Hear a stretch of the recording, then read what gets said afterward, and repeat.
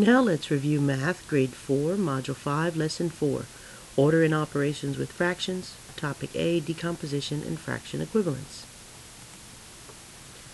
So let's look at this tape diagram. This tape diagram is showing that my one whole is made up of 3 parts and that one of those parts is shaded.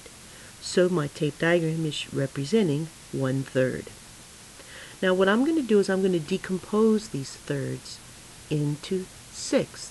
And I'm going to do that by breaking each third in half. And if I do that, it's going to give me 6 parts. 1, 2, 3, 4, 5, 6. So what I can see is that 1/3, which is what I had before, is the same amount. It is equivalent to 2/6. Let's look at it a different way. Here I'm showing that 1/3 is this amount. When I decompose it and break those thirds into smaller parts, then I can see that inside each of these third pieces I have 1/6. So 1/3 is equal to 1/6 plus 1/6, or 2/6.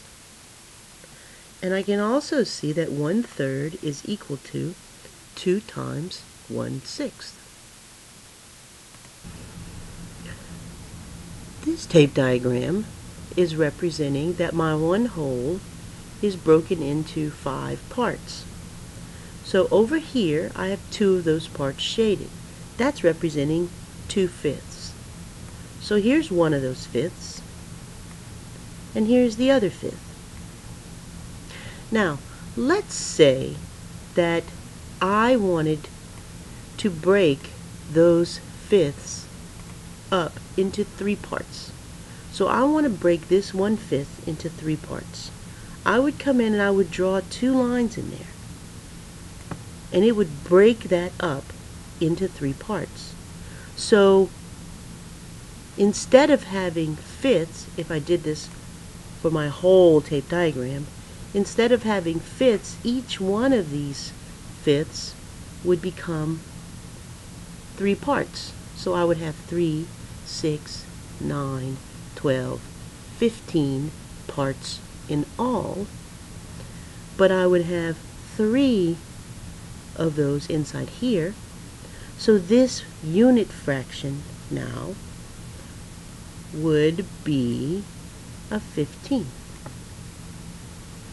because I have 15 parts in all. This one piece is one of 15 parts. So this one would be 1/15, and this one would be 1/15. So 1/5 would be equal to 3 times 1/15.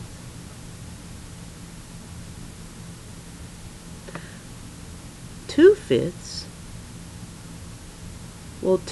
would be equal to 2 times 3/15. That would be 6/15. So it'd be 2 times I would have this.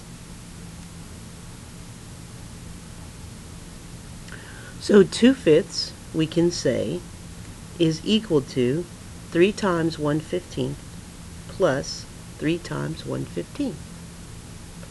Or we might even just see it the addition way. 2/5 is equal to 3/15 plus 3/15. Let's take a look at this addition sentence and see if we can't construct a tape diagram to match it. To begin with, it's showing 2/6 on this side of the equal sign. So I'm going to have to show a tape diagram that represents 2/6. I can do that by first drawing a tape diagram that shows that my whole is broken up into 6 parts. 1, 2, 3, 4, 5, 6. Because I know I need my whole to be 6 parts. Now, of those parts, I have 2 shaded in. So I will shade 2 of them in. Now how can we show that 2/6 is equal to 1/12 plus 1/12 plus 1/12 plus 1/12, which is equal to 4/12? What I will need to do is I'll need to decompose each of these pieces, each of the 1/6 parts. Break those in half, and I will end up with 12. So it's probably not going to be perfect, but we'll try to make them perfect to help show that our fractions are divided into equal parts.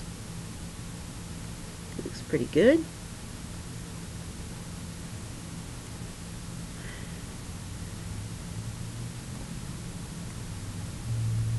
See how I took each 1/6 piece that I had and I broke it in half. That made 12ths. 1, 2, 3, 4, 5, 6, 7, 8, 9, 10, 11, and 12. So to start with, I had 2/6.